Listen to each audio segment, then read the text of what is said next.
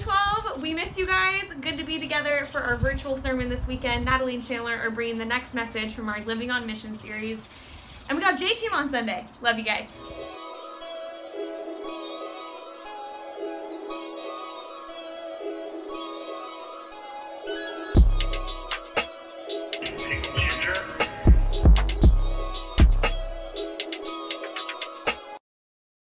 Hey guys, we're in another week in this series on Living on Mission, and this week Chandler and I get to bring you a message about living on mission when facing adversity. Maybe adversity is too big a word, but I think if we break it down to its definition, whether it's burdens or troubles or difficulties, I think you could almost call it just less than ideal circumstances. We're talking about in this series being on mission, and I think about a mission, then it's kind of like you're an agent or a soldier, and soldiers are the ones that get orders, right? They're the ones that have a mission to complete, but you never send a soldier on the mission of like going on a cruise. But I think that's kind of how we expect Christianity to be, like being a disciple, then we just are cruising, and our only orders are to enjoy the amenities. But then reality kind of hits, and we're actually soldiers on a battleship that's actually going out to war, and there's a lot of fighting that happens and a lot of difficulty and suffering, and I think we forget that, and then it kind of knocks us off course, or can all of a sudden shake everything up and almost make us forget about the mission itself when adversity comes. But the reality is, if this is what we're built for, if this is what we're called to, then adversity, difficulty, less than ideal circumstances should be the place where we shine, where God's glory is most recognized, because our weakness is so obvious. And so we're going to take some time to talk about that this week.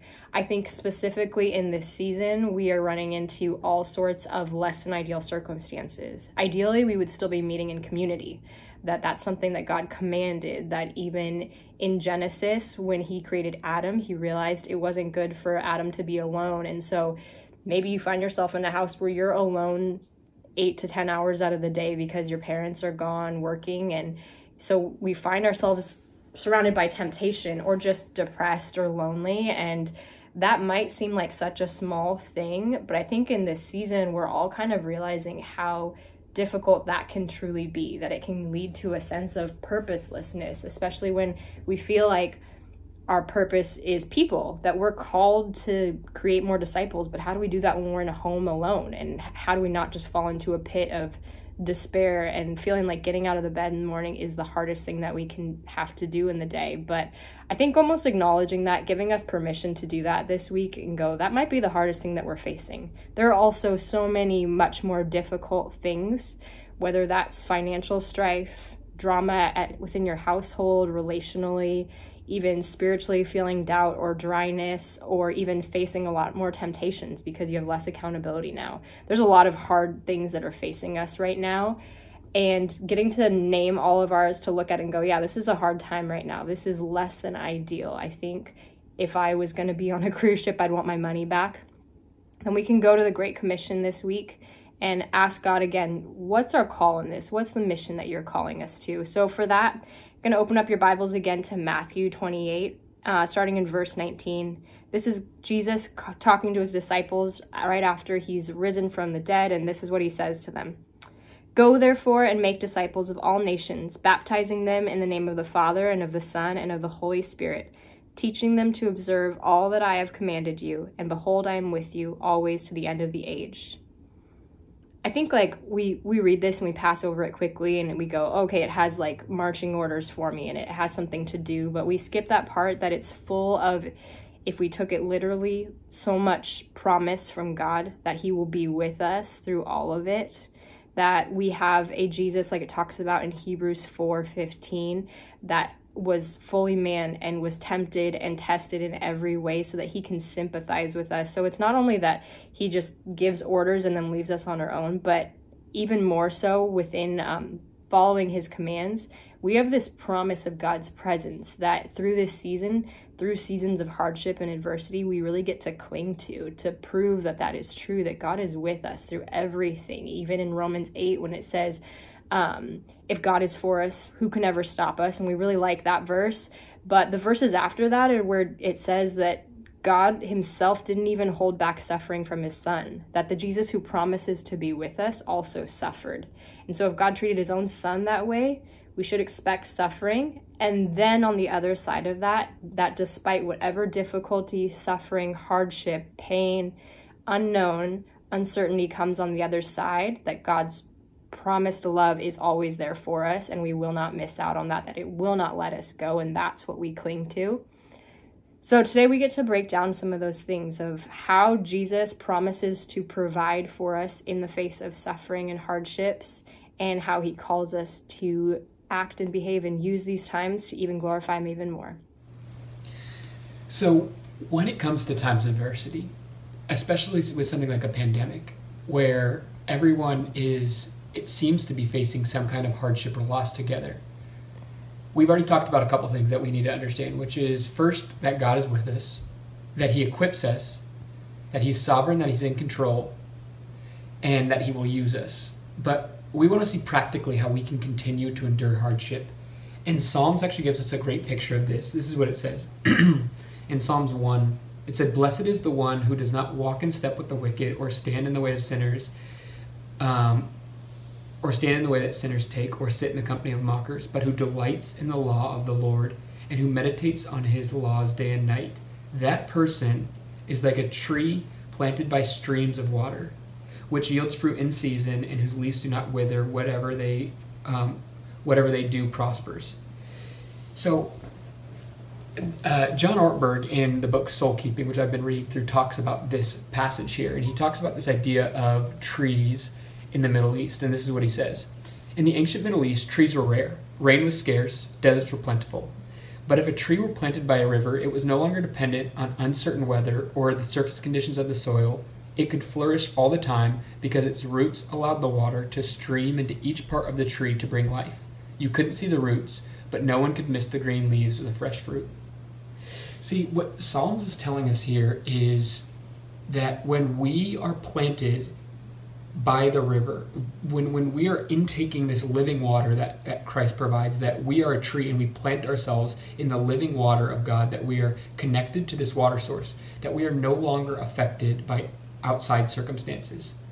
See, a tree that's planted by a river is no longer going to be affected by storm or drought or whatever hard season may come. And the crazy thing is, if there's hard years for like seasons for this tree, it will still produce fruit because it's connected to a water source. And same with us as Christians.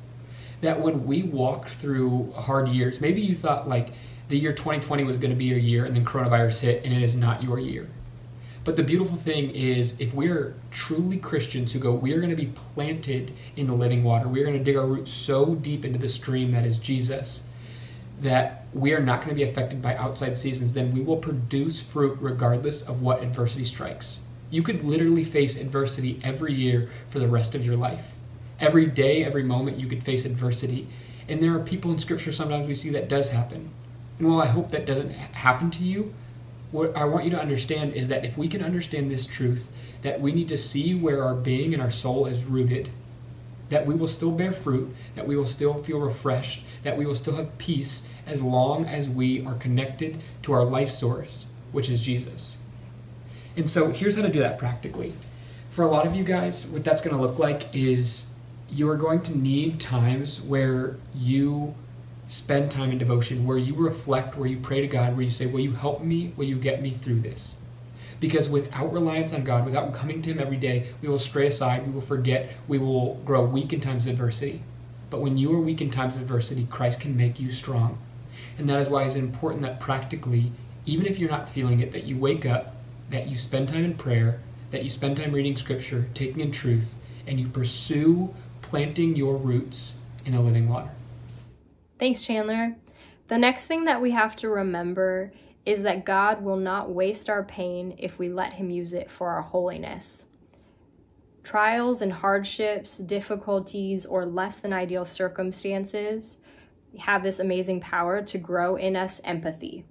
Christians who have never been through anything that look like they, like a toy that has never been unboxed, it's got like greater value or whatever. I don't know whoever does that, where they don't open the toys, but they save them for 20 years, so they're worth a lot of things. We think that I want to be a Christian that's like wrapped in bubble wrap and clean and perfect and hasn't ever been through anything. But God's not looking for trophies to put on a display case on his trophy shelf. He's looking for tools, for vessels to administer love and grace and compassion. And that means that we get our hands dirty, that a good and faithful servant looks much more like a broken, chipped, faded piece of pottery than that perfect piece of china, that fine china that's like put away in a cabinet that's never seen any use. Instead, as we go through hardship, we grow an ability to connect with others, to be endearing and welcoming, to be on their same level, that God can actually use us in the lives of others to draw people towards us, to actually make more disciples. So I think the first thing is that it grows empathy in us. Empathy is a character trait, and that it also grows just more character. We value comfort so highly that we make our whole entire lives accommodate our comfort. And I think comfort's the thing that God scratches his head at and goes, why do you love that garbage heap of comfort? What I value most is character.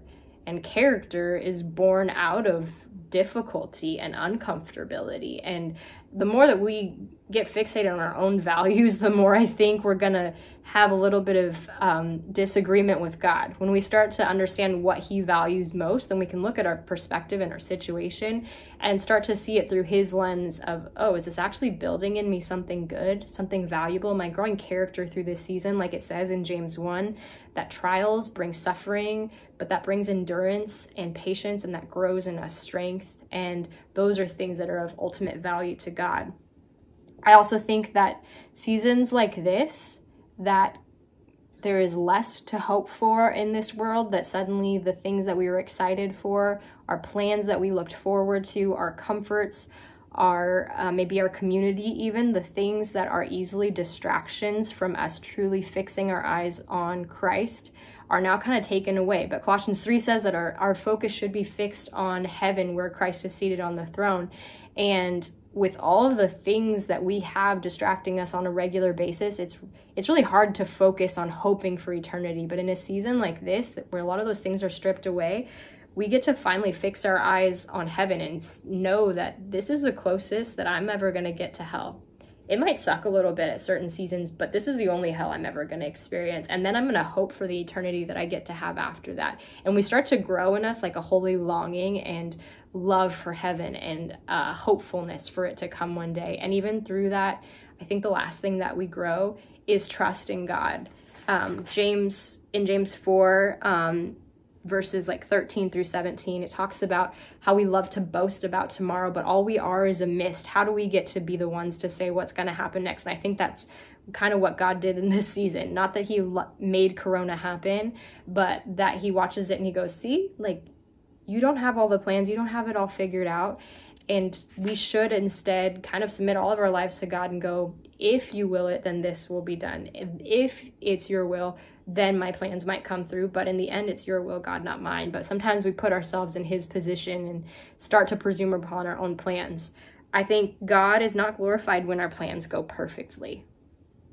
God is most glorified when we find our peace and rest in him.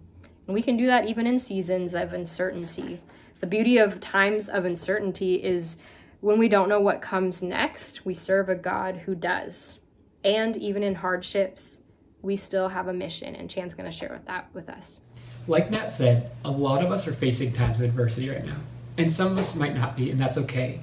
But for some of you, you might be feeling the stress of families' financial burdens. You might be feeling the mental burden of being in quarantine and just having this sense of cabin fever where you're missing your community. It might be a time of insecurity because you can't connect with people and see where you stand or how people feel about you. But whatever it is, as you walk through adversity, whatever hardship you face, we have this cool promise, which Nat reminded us of, that we get to do this with Jesus. That he walks through adversity with us. And Scripture calls us time and time again to stand. To remember that God is sovereign, that Jesus is with us, and then that we are equipped by God to stand in adversity. And we find part of that equipping in Ephesians 6, verse 10, and it talks about the armor of God. And this is what it says. Finally, be strong in the Lord and in his mighty power. Put on the full armor of God so that you can take your stand against the devil's schemes. For our struggle is not against flesh and blood, but against the rulers and against the authorities, against the powers of this dark world, and against the spiritual forces of evil in the heavenly realms. Therefore, put on the full armor of God, so that when the day of evil comes, you may be able to stand your ground after you have done everything to stand. And then that's twice it says to stand, and then one more time it's going to say, stand firm then, with the belt of truth buckled around your waist, with the breastplate of righteousness in place, and with your feet fitted with the readiness that comes from the gospel of peace. In addition to all this, take up the shield of faith, which you can extinguish all the flaming arrows of the evil one. Take the helmet of salvation and the sword of the Spirit, which is the word of God. And pray in the Spirit on all occasions with all kinds of prayer and request with this in mind. Be alert and always keep praying for the Lord's people. Pray also for me that whenever I speak, words may be given to me so that I will fearlessly make known the mystery of the gospel for which I am an ambassador in chains. Pray that I may declare it vigorously as I should. And here's why we want to use the armor of God in our time of adversity right now. Because when these people were facing adversity, when this church in Ephesus was facing hardship and being persecuted, when they were walking through difficulty, Paul said, look guys, we need to stand. We flee from temptation, but we stand in adversity. We don't get scared, we don't run away, because we understand that God has equipped us. He's given us tools. And some of those might not be super clear, but I just want to walk through quickly the armor of God and see how these are tools that will help us stand in adversity. And the belt of truth is for us to first and foremost understand that we need truth to hold us together, that we need to remind ourselves of God's goodness in times of hardship. The next thing is it talks about the breastplate of righteousness, which is we need to constantly walk in obedience so that we don't stray.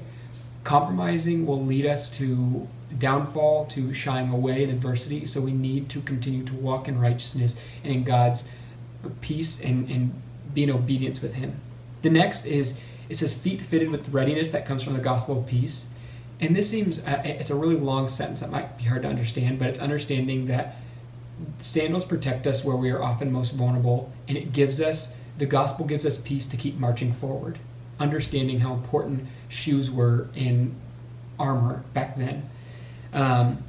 The shield of faith is remembering why you believe and remembering God, being certain of God and reminding yourself of who He is and why you believe in Him in times that are hard and understanding that He is still good.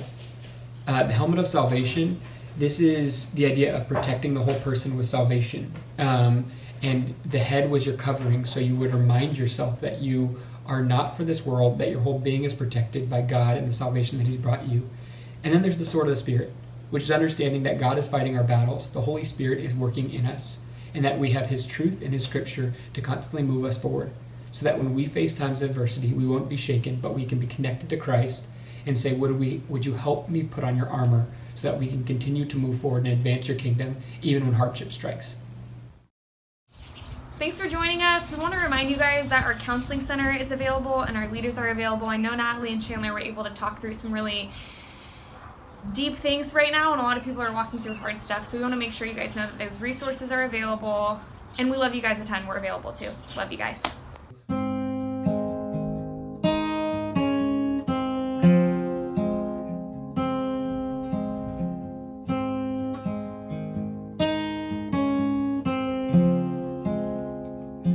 If the altar's where you meet us, take me there. Take me there. If you're looking for an offering, it's right here. My life is here. I'll be a living sacrifice for you. You're a fire, the refiner. I wanna be consumed. I wanna be tried by fire. Purified, you take whatever you desire. Lord, here's my life. I wanna be tried by fire. Purified, you take whatever you desire. Lord, here's my life. If your glory wants to come in, let it fall. We want it all. Lord, your fire is consuming. Fill this place, set it ablaze. I'll be a living sacrifice for you. You're fire, the refiner. I wanna be consumed. I wanna be tried by fire, purified. You take whatever you desire. Lord, here's my life. I wanna be tried by fire, purified. You take whatever you desire. Lord, here's my life. So clean my hands, purify my heart. I wanna burn for you, only for you. Take my life as a sacrifice. I wanna burn for you, only for you. Clean my hands, purify my heart. I wanna burn for you, only for you. Take this life as a sacrifice. I wanna burn for you, only for you. I wanna be tried by fire, purified. You take whatever you desire. Lord, here's my life. I wanna be tried by fire, purified. You take whatever you desire. Lord, here's my life.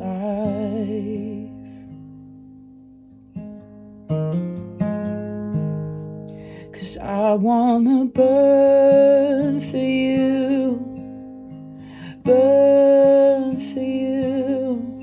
Oh Jesus, for you.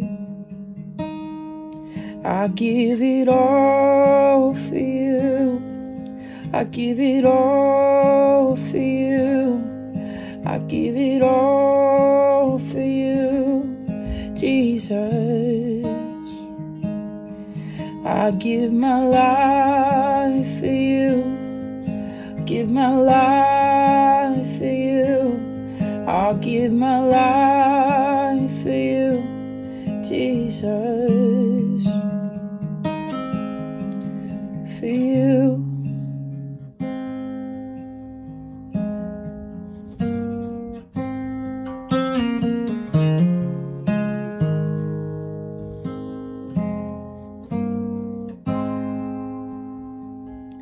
I wanna be tried by fire, purified. You take whatever you desire.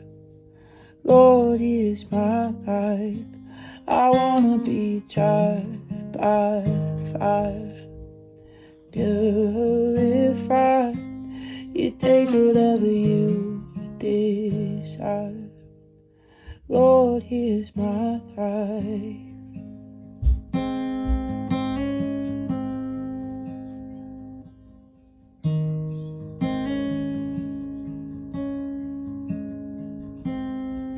Even if it hurts, I'll give it all.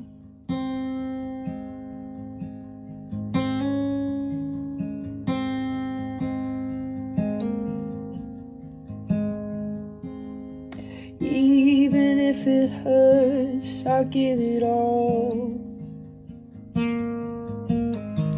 Even if it hurts, I'll give it all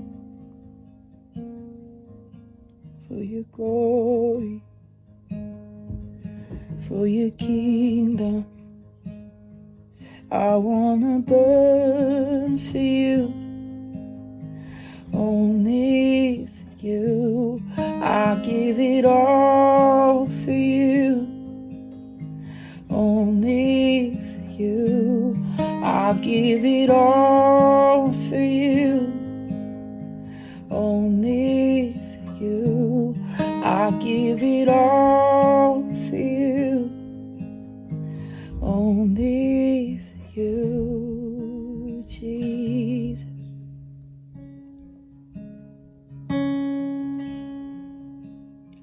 Only for you,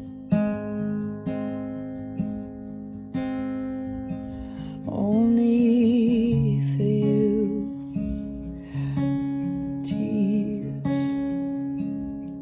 So I'll give it all for you, I'll give it all